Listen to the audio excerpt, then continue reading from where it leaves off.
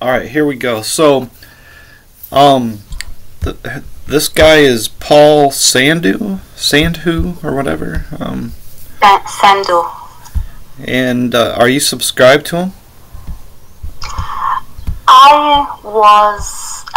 I subscribed him for a while, a few years ago, but then I started to see that he's teaching very, very heavy and strange things that I really don't. It's hard to believe in everything he says, but some things I believe, and that's why I subscribed him. But then I left his channel because of what I just said. So it's interesting to me that this guy is saying that Jesus either lied or was ignorant, one of the two. Yes, what he says is that Jesus, he says that Satan, he says that Jesus said that Satan was a murderer since the beginning, and he says, which is not true. Jesus that is not true. Right. So let's listen to what he says, okay? Yeah, okay. Okay. It was from the beginning. Contrast to Palaios, old as having existed for a long period of time. I can't hear. So an old man. Oh, you can't hear it? No.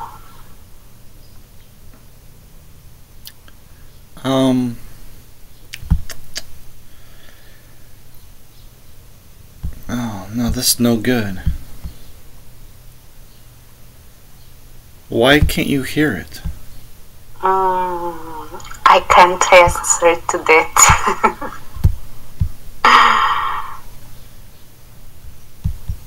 Old man would be Palaios. I don't know why.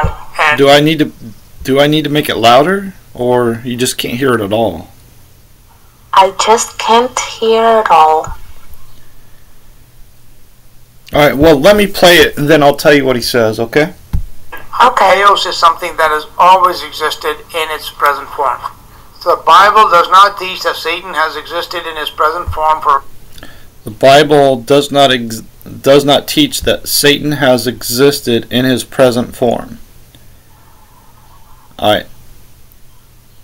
a long period of time. For a long period of time. So that's not true either. But that's not what we're going to discuss. And okay, so you can see the screen, right? So here on the left side we got a bunch of comic book stuff here. 4 ages of creation. The first age was the golden age of perfect worlds and creatures, followed by, well, first of all, that's comic book stuff. That's not from the Bible. 3 ages of evil. He says 3 ages of evil. That's not in the Bible. Silver age of angels. That's not in the Bible. Bronze age of men. That's not in the Bible. Iron age of beasts. Not in the Bible. So nothing presented on the screen is lines with what we read in the Bible. Okay, it's not biblical. It's not supported by the Scripture. I just want to point that out. I mean that he may have existed in some other form a long time ago, like for example as an angel, and then he's magically transformed into a serpent. No, that's okay. Not what the Bible teaches. Okay, the Bible clearly teaches. Are you listening? Yep. He says that Satan was not an angel magically transformed into a serpent, and he's drawing up a straw man, I can tell. Alright, hold on just 1 second. He was the old serpent from his He was the old serpent. very beginning. Jesus also thought that he was a murderer from the beginning, which is not true. Yeah, keep saying Okay. what he's saying, please. Yeah. So right here it is. Let me repeat. Let me play this again so I can quote him. Jesus also thought that he was a murderer. Jesus also taught or thought. Hold on a second. Oh, the serpent from his very beginning. Jesus also thought that he was a murderer from... It sounds like thought. But I'm pretty sure he meant to say taught. Let me listen one more time. Oh, the serpent from his very beginning. Jesus also thought that he was a murderer from the beginning.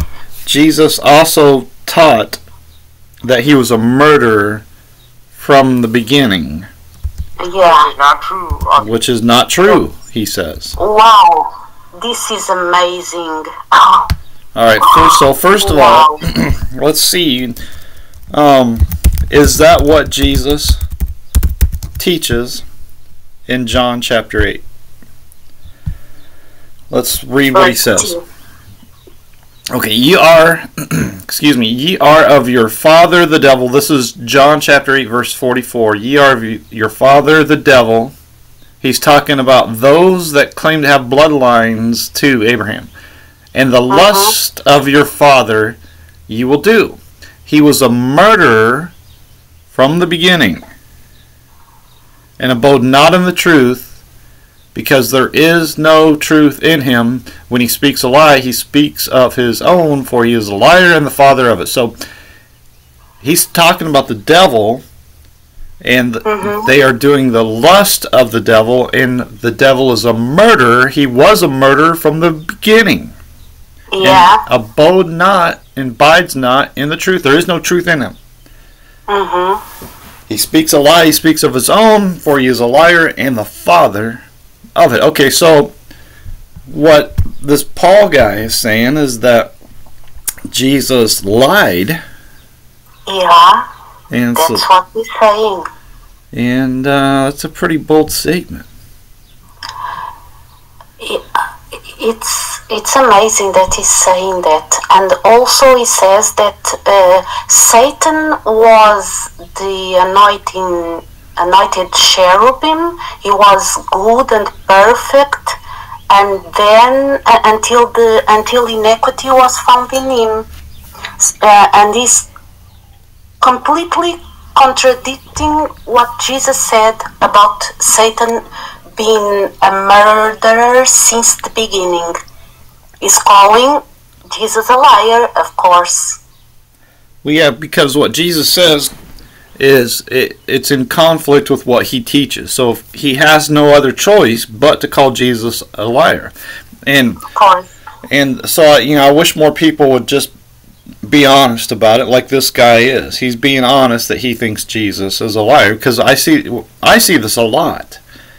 People are teaching something contrary to the Word of God. Well, just be honest and say that, well, Jesus lied. Okay, so here's a great example of this. All right, so here's in my opinion, here's the root of the problem.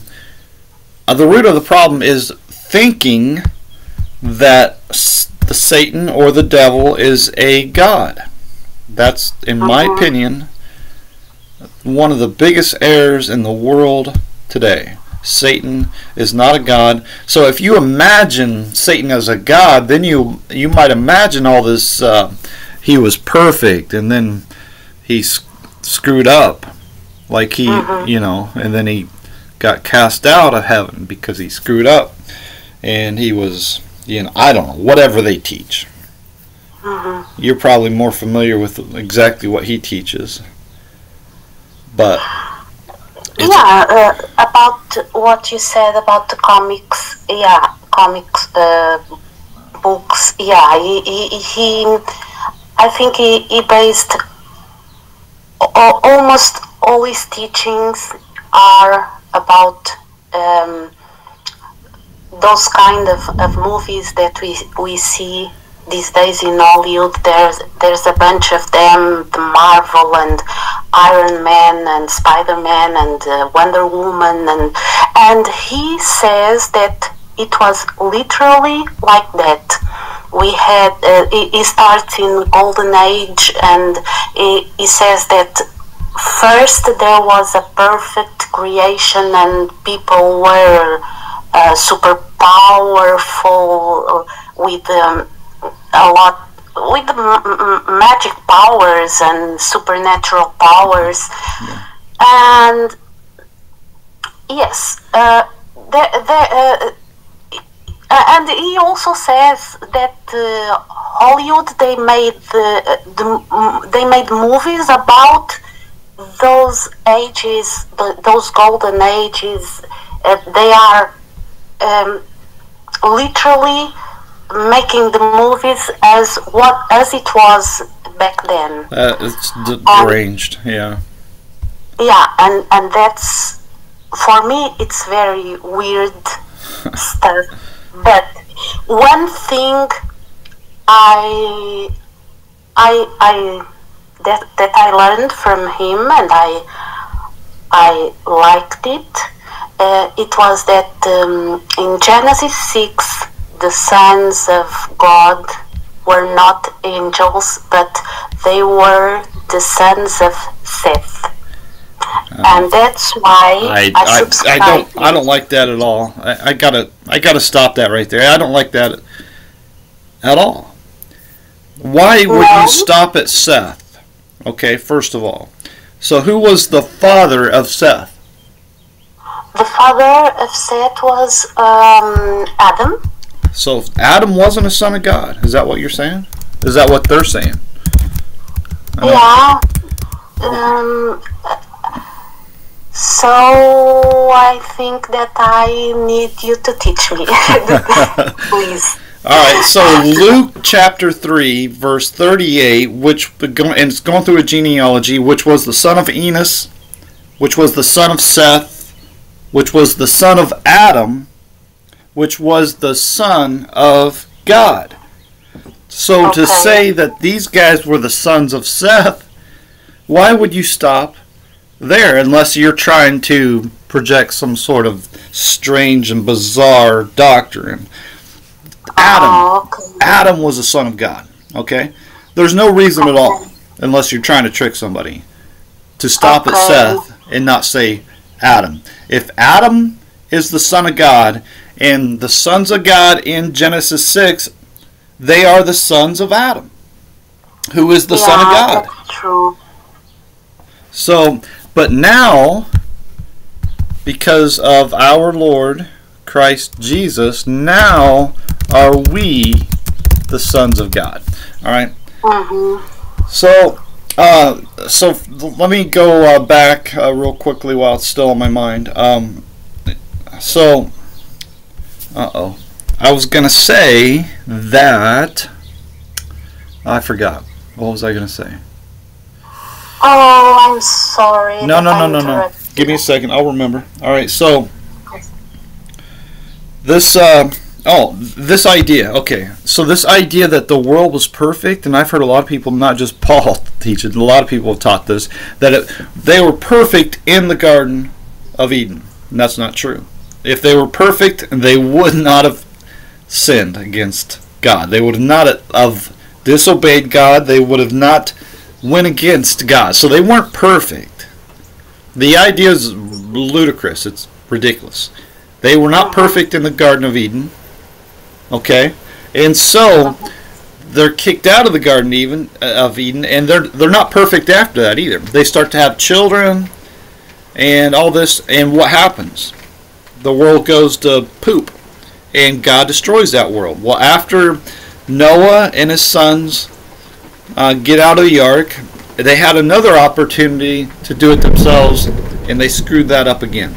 So there's a long history of man screwing it up. Man can't do it on his own. Man is not perfect on his own, and we are 100% at the mercy of God. We need God. There's no way around it. It's evident all throughout history, from the time that they were in the Garden of Eden to right now. And so change is coming, and we are looking forward to the everlasting kingdom where there is no sin, no evil, no wickedness. Can you hear the rain and the thunder? No. Oh, okay. Because it just started raining pretty good right now. Here is raining too. Nice, nice. I love it. I love it. So, anyways, that's all I want to say. This idea that there was a perfect world, that goes against everything that we learn in the Bible. Okay, but let me ask you. You bet. The word came through a lot of changes, right? One of them was because of the flood. Don't you think that the world might be perfect in the beginning of creation, because God said that, and God saw that it was good. Yeah, it is good. Yeah, but nowadays it's not good. We have I can give as an example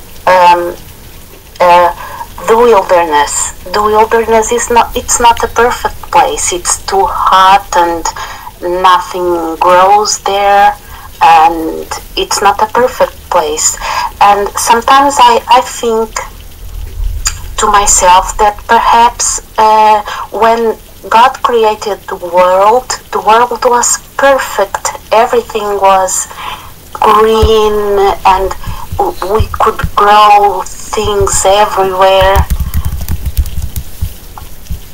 Then because of sin, Adam and Eve, they sinned, and God cursed the earth. No? Well, let's see. In Genesis 3, verse 17, and unto Adam he said, because thou hast hearkened unto the voice of thy wife, and hast eaten of the tree of which I commanded thee, saying, thou shalt not eat of it. Cursed is the ground for thy sake, in sorrow shalt thou eat of it all the days of thy life. Okay, so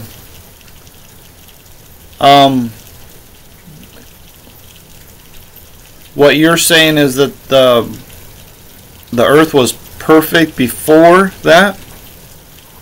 Yeah, that's what I'm saying. Okay, so let me see. First of all, to nitpick, I would say it's never mentioned that the earth was perfect. But God saw that it was good. Good. It was very good. Very good. Absolutely. But very good is it's not perfect. Technically not perfect. Now, let me ask you, if it was perfect, okay, and then where did Adam come from?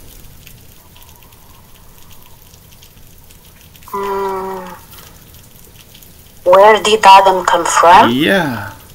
Yeah, God created Adam. He came from dust. God made it from the dust of the ground. Yeah. And then He breathed life into his nostrils, and it came to life. And here, I love that verse. So, and the Lord formed man of the dust of the ground and breathed into his nostrils the breath of life, and man became a living soul. Mm-hmm. All right, so if the earth is perfect and Adam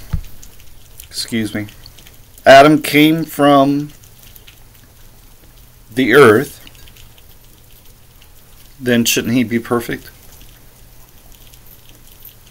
Mm-hmm. So, in that sort of sense,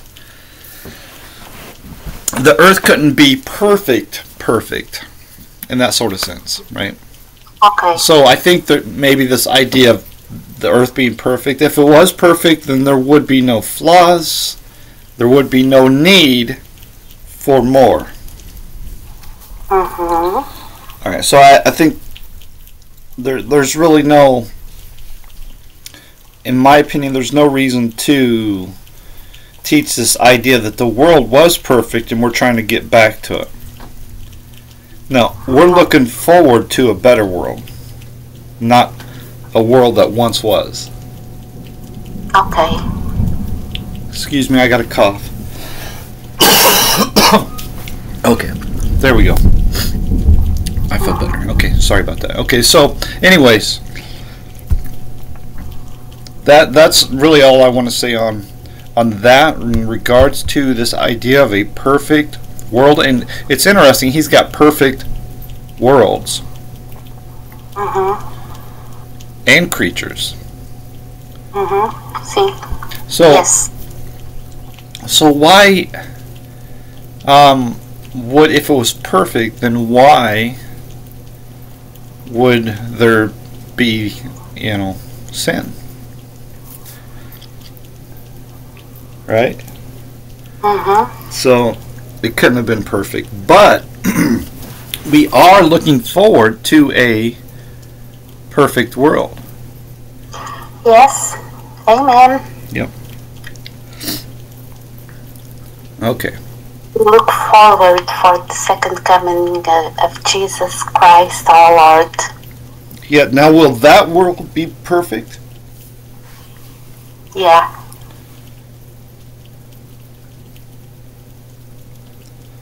Yeah. Yeah, you're right.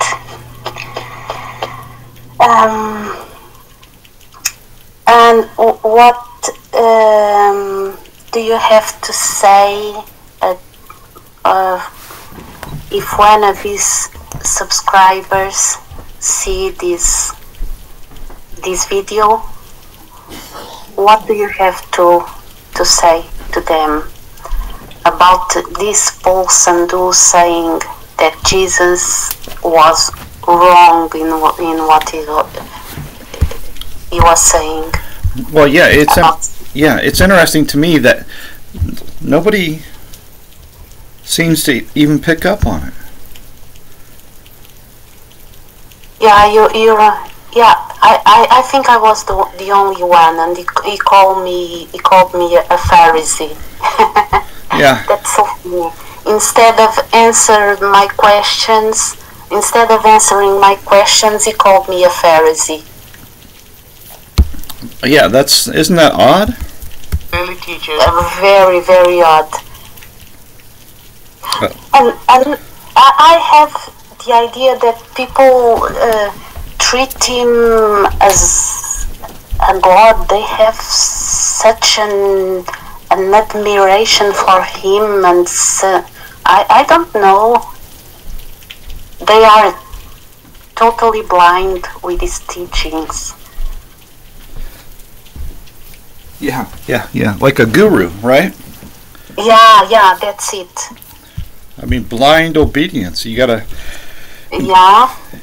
you gotta appreciate that to some aspect, but it's very dangerous at the same time. Yeah, and also it seems like he doesn't like to be confronted with nothing, because if you were a person from God, or I don't know if I say it right, or if he was a person from God, you would enjoy to answer my question and teaching me, because I'm asking something that I don't know, and in this case I know, because he's really is clearly calling, he twisted in, and at the end he called Jesus a lie. He didn't say Jesus is lying. He said Jesus said this, and this isn't true. If it isn't true, by consequence is a lie, of course. And I could be wrong by asking him that, and it would be If he was a godly man, it would be a pleasure for him to answer my questions and say, "Oh, you're wrong, but I teach you," blah blah blah. But no, it was like he punched me. Yeah. I mean, he didn't even answer it. He didn't say, No. "No, I misspoke," or "No, you heard me wrong," "No," or "Yes, Jesus did lie." He didn't go either route. He just said, "Ask intelligent questions." Like, he's far more intelligent than you. He's so intelligent, he doesn't have to answer your challenging question. Yeah, that's true. If he was so smart, though, it ought to be easy for him to address your comment in an equally intelligent way. So, what he's saying is that you are accusing him of calling Jesus a liar. So give me a second here. I'm going to play this again. Old serpent from his very beginning. Old serpent from the very Jesus beginning. also thought that he was a murderer from the beginning. Jesus also thought that he was a murderer from the beginning. Hold on a second. Thought or taught? Very beginning. Jesus also thought that he was a murderer. Man, is there a transcript here? I wonder what the transcript says. Give me a second here. Can you see the screen? I'm going to try to pull up the transcript.